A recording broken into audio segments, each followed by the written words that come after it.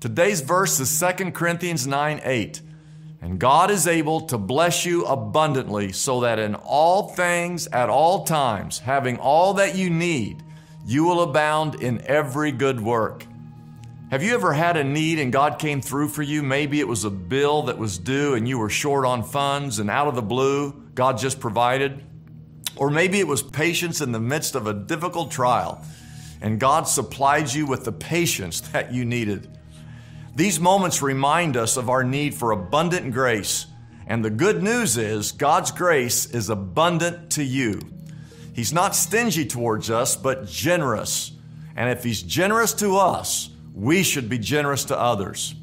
When we give cheerfully and not begrudgingly, 2 Corinthians 9:8 tells us that God, who is in charge, that He is able to bless you exceedingly. Why? So that you will abound in every good work. The word abound means to occur in great quantities, to be rich or well supplied.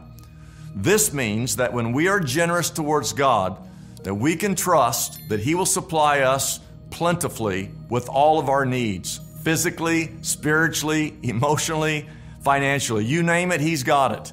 And He gives it to you so you can be a blessing to others. Now don't get confused. This isn't about health, wealth, and prosperity. It just means that what we have will be sufficient. And whatever you give away will be given back to you so that you will simply be able to give again. Today I want to encourage you to ask God to show you where and how you can give generously. Trust Him to bless you abundantly so that you will have everything you need and abound in every good work.